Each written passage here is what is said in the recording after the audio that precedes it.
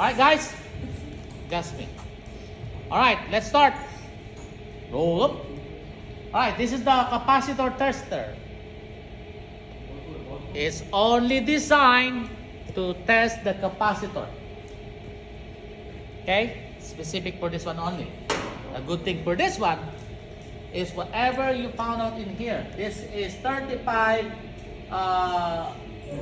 microfarad and then 5 microfarad for fan. For Herm, we have 35. For fan, we have 5. We are going to compare. This one is okay. Okay, we are going to connect this common to common. Okay, the black to common. And there's the positive. We're gonna connect first to Herm. Okay, that's magnetized. When I press hold, we're supposed to have 35. I'm holding right now. We have 35, 36. Okay? Next, we're gonna check if the fan is okay. We're gonna put it to brown terminal. That's for the fan. So we're looking for 5 microfarad, right? Press hold. You see the 5. Are we clear? Now, to double check, also using this clamp tester, you put it to MFD, the millifarad, okay? Double check.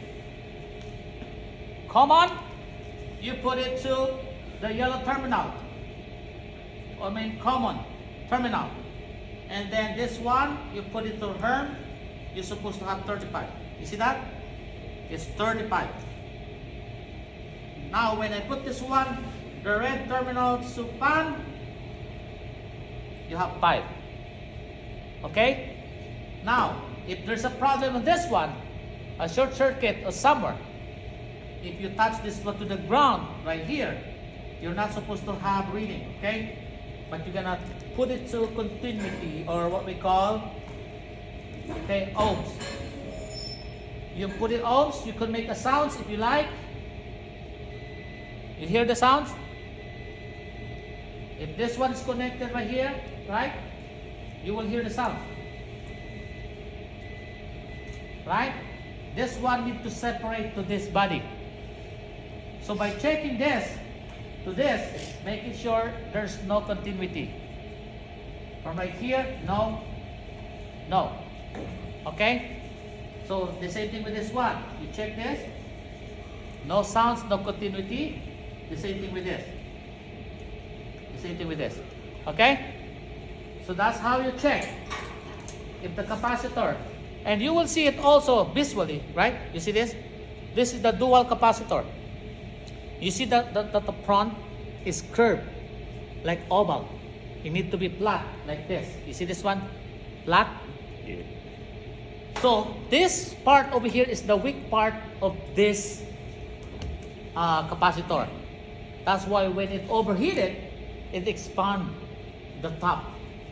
That's why you will see it from visual. If this one is up, meaning this is broken already. Okay?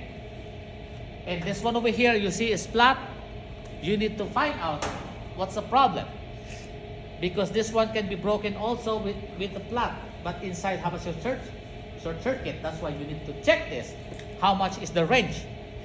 Plus or minus 5%.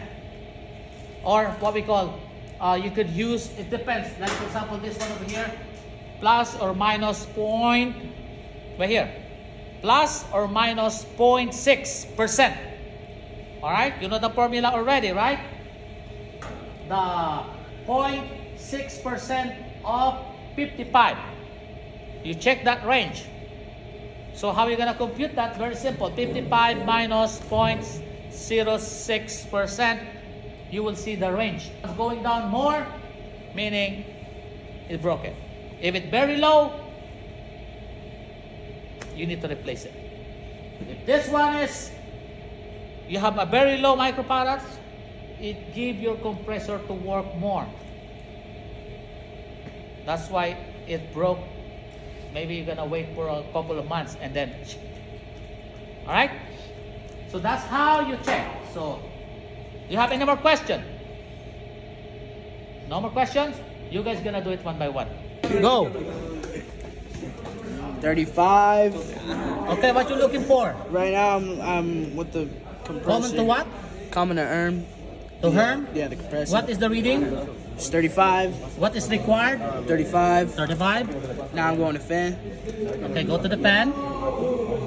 5 exactly. Required. Okay, how 5. much microfarad? 5. Okay, 5. All right, good. So try this capacitor tester. Okay. Right. Okay, try that. Okay. What do you have? Press hold. 36. 35. Yeah, 36. No, Okay. 35, 36. Next, transfer to pan. Press hold. 5. 5. So it fast. Good. All right, you know how to check now, right?